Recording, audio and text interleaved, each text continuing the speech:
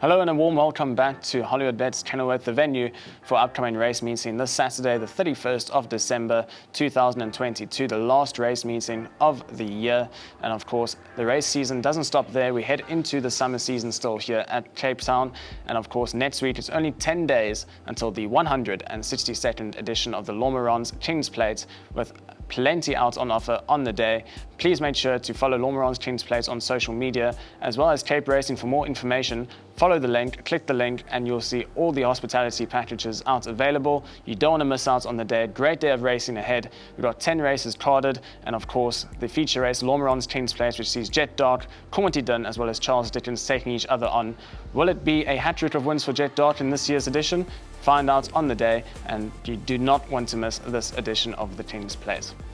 This Saturday, though, our main focus for the preview here, we've got 8 races carded, and remember, this is not a tipping show. This is just a preview of some of the horses that I fancy on the day, and maybe you would want to structure your bets around. And there are 3 horses here on the card which really do catch my eye. Starting off in race number 2, number 8, Sharapova, the Mike the Clock trained horse that making his second local start here in the Western Cape. Finished second on both occasions. Now with Bernard Fairhope aboard, dropping back in distance to 1,200 meters. I expect her to run very well here, and she'll certainly be involved in the finish. Number 6, Prevalence in race number 5, Justin Snaith and Richard Farid team up here. In his last start, he came from the absolute clouds, took off late into the closing stages, and finished third behind stable companion Tusa Fay.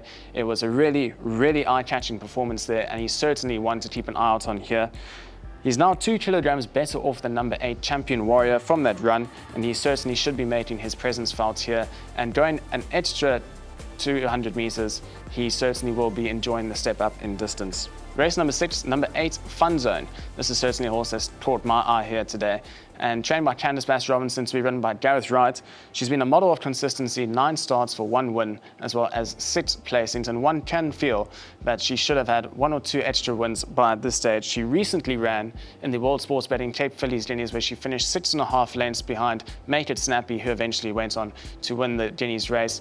Make It Snappy is now a merit rated 115, and Fun Zone comes into this race only having 55.5 kilograms to carry. I certainly think she will be making her presence felt, and was certainly a horse that can show her best ability here and can notch up another win.